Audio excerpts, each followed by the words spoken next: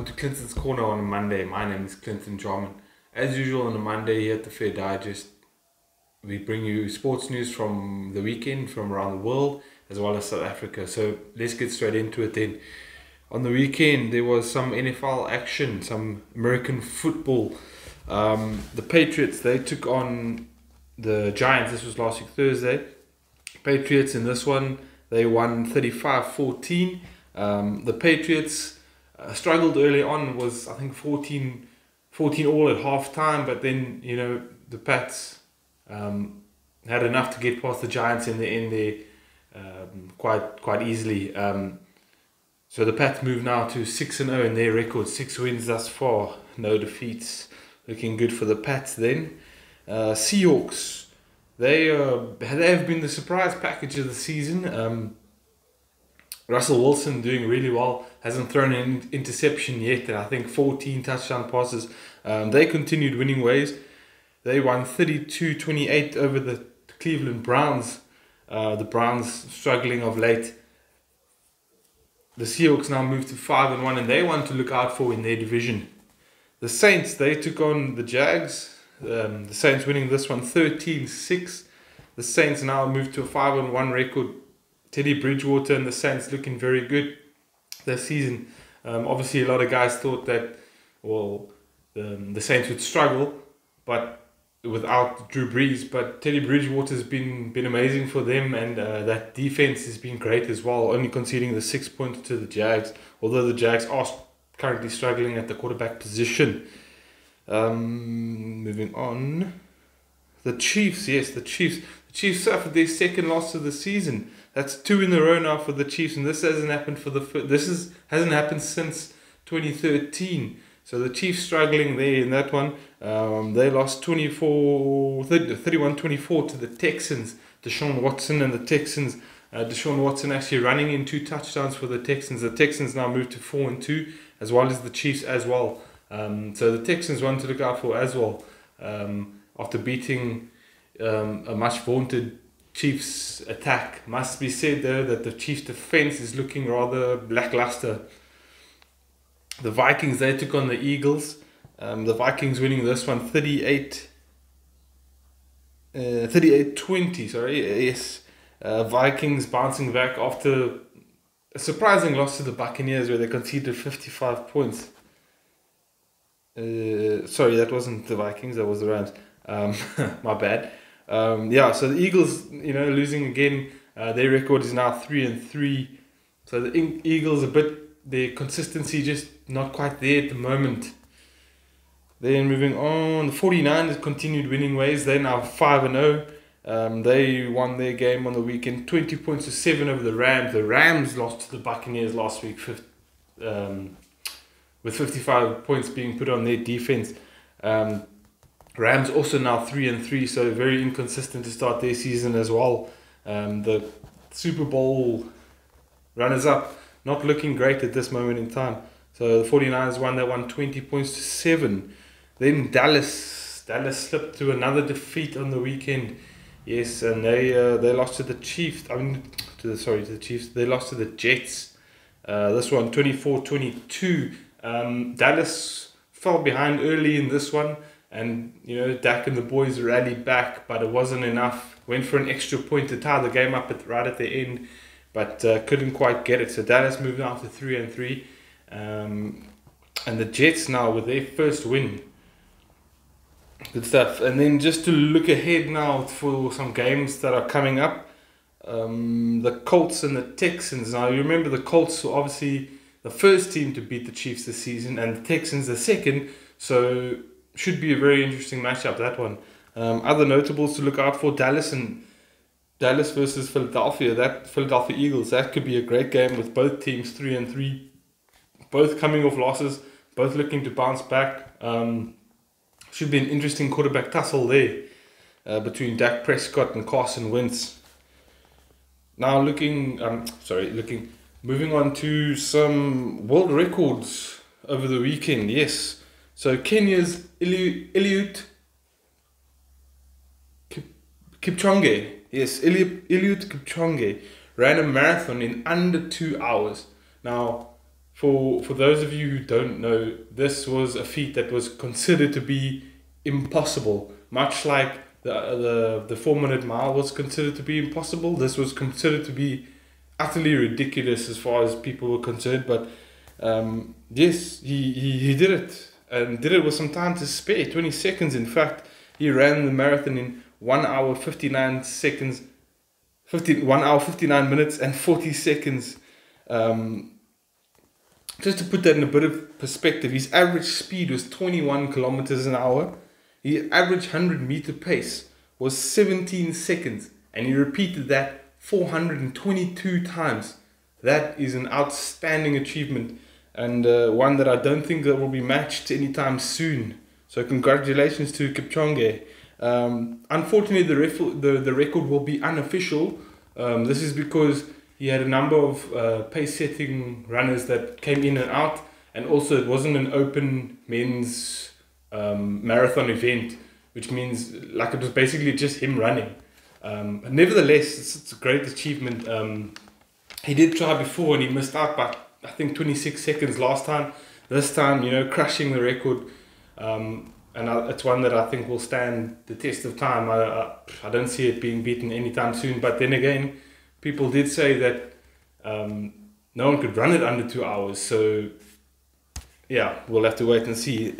Hopefully someone will step up one day and try and smash that record. But congrats to Eliud Kipchoge, and keep running, mate. Then just into some Rugby World Cup news now. There were a couple of games that were cancelled over the weekend due to the typhoon. I must just say that it's I was arguing about this, well, not arguing, speaking about it with a couple of family members over the weekend, and my father-in-law actually said that they knew about this is sort of the typhoon season and these things could happen, so they should have planned around it. And it's always tough to plan around nature. You can't really, because you never know what's going to happen. You plan for it to happen and then it doesn't happen, then you wasted all this money, blah blah blah. So I understand that the organizers wanted safety was paramount on the organizers' list of things to do. So I understand postponing some of the games, especially games that the games that were postponed with Italy and New Zealand, England, France, and Namibia, Canada. Now, 2 of those are dead rubbers. England and France might feel a little bit hard done by because they could have ended top of the group if they'd beaten England, but I don't think they would have beaten England anyway. So it's one of those where, it's a bit of a tough one for the French, but English will take it and move on. It's also tough for the minnow sides like Namibia and Canada.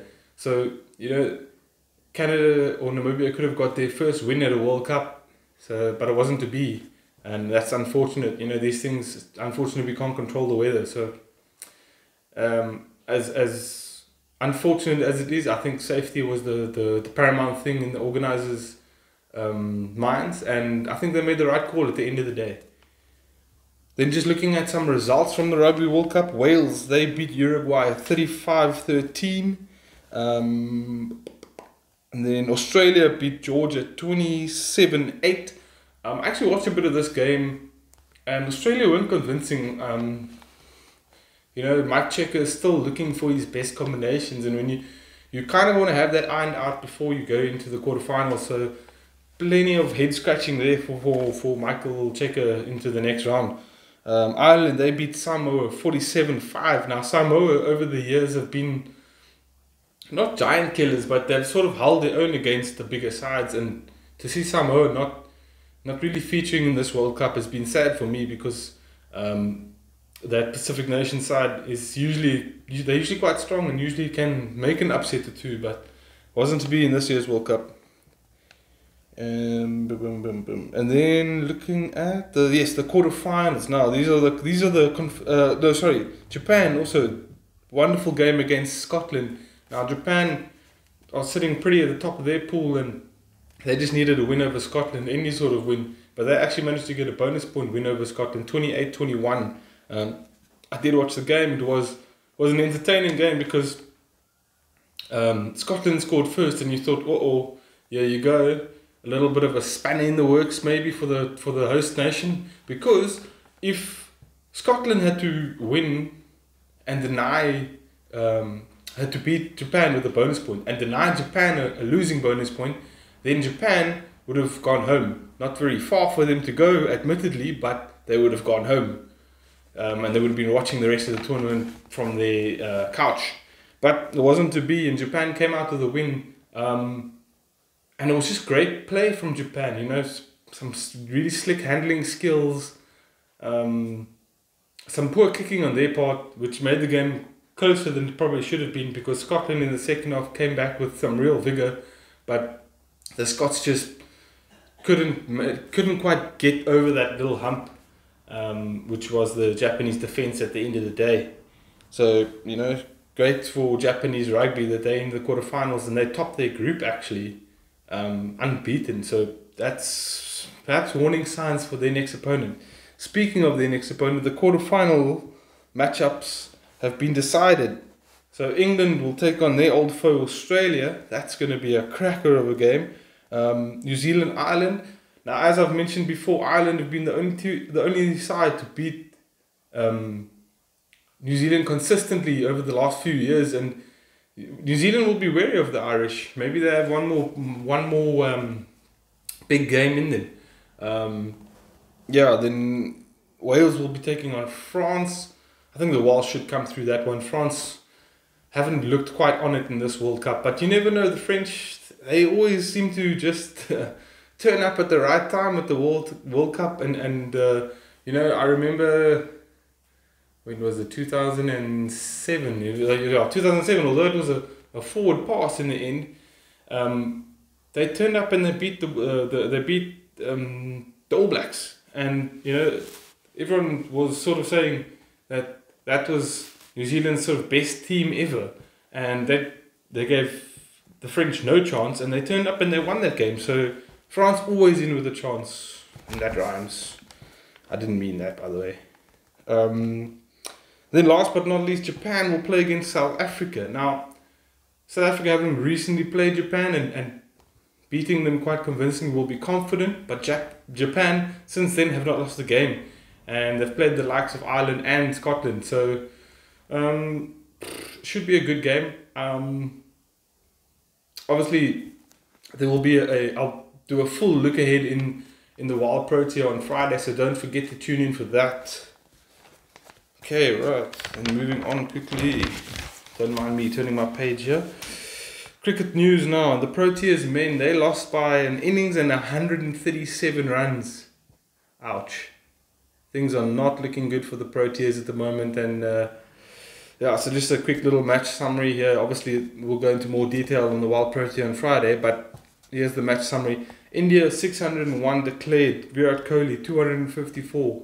Massive runs for the captain again. Rabada taking 3 wickets in our innings. Looking the most likely bowler to strike as well.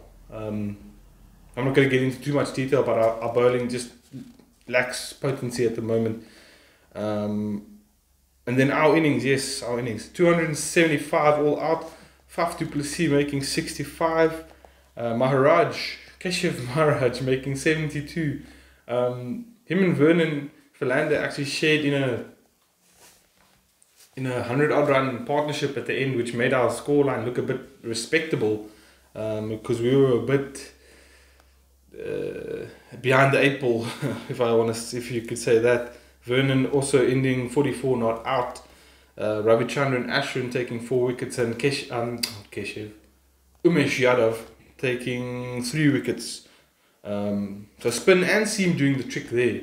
I think it was Yadav up front who got through Markram, he got through Alga, and he set the ball rolling for the Indians. Then we batted again, they sent us in again, followed on. We were bowled out for 189, guys. Things are not going well with the bat. Dean Alga top scoring with 48. Keshav. I keep saying Keshav, why? Why on earth do I keep... It's Umesh Yadav. Don't mind my dog, just running into the wall. Sorry. Umesh Yadav. 3 wickets again. Ravi Jadeja Also 3 wickets in this one. Dean Algo, I think I've said that already, Dean Algo with the bat. Yes, top scored with 48.